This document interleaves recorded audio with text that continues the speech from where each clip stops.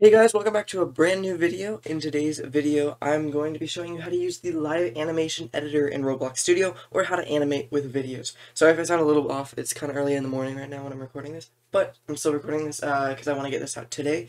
So, no long intro today, we're going to get right into it. So, the first thing you're going to do is head over to Plugins in Roblox Studio, and you're going to want to click this Build Rig button. Once you're there, you're going to click Block Rig, and that's going to spawn this little dummy that we can animate and use with our video animation. So once you've done that step, you're going to want to come up here to this plugin. Everybody will have these plugins, by the way. These aren't something you need to find. They should be pre-installed.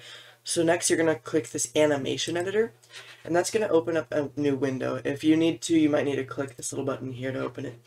Next, it's going to say select a rig to animate. So we're going to select a rig, and that's why we created this dummy. It's our rig to animate. So we'll go ahead and name this. We're going to click the dummy, and then we're going to name our animation. I'm going to call this dance. Okay?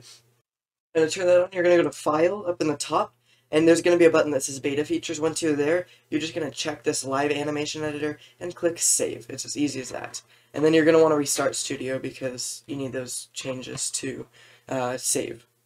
So make sure you save your game before you restart. So once you've done that beta feature, you're going to go ahead and click these three dots, hover over Import, and you're going to see Live Animation Creator. Once you click that, it's going to tell you to choose a 15-second video. You're going to want to choose a 15-second or less video with a person fully in the frame, okay? That's the key thing. So click that, and you need to find a video with somebody fully in the frame. I have like a little Rickroll snippet, like a little section of that.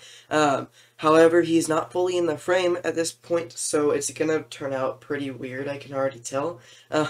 So make sure that you choose a video with everybody fully in the frame, or sorry, your person fully in the frame, because otherwise Roblox isn't really going to know what to do, as you'll see in a moment. So as you can see, it kind of works, but again, he's all like hunched over because of this if not being fully in the frame thing. So make sure you do that. There are a couple more things I want to show you. First, this is the repeating button. If you uncheck that, you're going to notice once the animation finishes, it stops repeating. So I would highly recommend turning this off. That way, you don't have to go through the hassle of stopping the animation in the script. I mean, you can set the animation priority. We're not going to get into that. So for now, just go ahead and turn off the looping animation so that it plays once, and then it's done, and the players can use their walk animation and all that again. Alright, so once you've done that, you're going to want to click these three dots again and click Publish to Roblox. So what you're going to want to do is you're going to come in here, and you're going to click Animation, and you're going to click Next. Give this animation a name. I'll call this Dance, and click Submit. Once that's done, you're going to have this ID. You're going to want to click this to copy the ID. And then what we're going to do, we can close out of this animation editor. Alright, after that, you're going to come into Server Script Service, insert a script, and name this Emote Script. And then you're going to want to insert an animation in here. I'm going to call this Dance because that's what mine is. And you're going to paste that ID that we just got right here in the animation ID, okay? So paste that. And then next what you're going to do is you're going to need to go to my Discord server. I'll have the link in the description, and you're going to want to go to the announcements channel and click the pinned messages. I'm going to have a pinned message with this code, so you can just copy and paste it, because today isn't really a scripting video, it's more of learning how to do this animation. So we have this command. I'm going to explain it in just a second, but make sure that you change this dance thing to whatever you've named your animation. And that should be just about it. So what this is saying, you can change this command right here. This is what they have to chat in order to play that emote.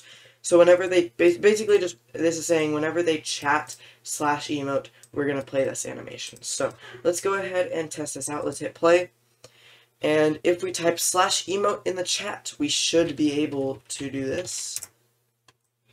As you can see, we have done that little emote /emote. Boom, there we go. We have this little emote. There we go. So it's as easy as that. I guess I shouldn't say it's that easy, but you know, it's pretty simple, honestly. So I hope you guys enjoyed this video. I hope you found it helpful. If you did, make sure to subscribe and like. Thank you guys so much for watching. Big shout out to my Patreons up on the screen, especially my $20 Patreon, Unkind Pair. I really appreciate every single one of you. You guys are awesome. So with that, we're gonna go ahead and end the video. Thank you all for watching, and I'll see you next time.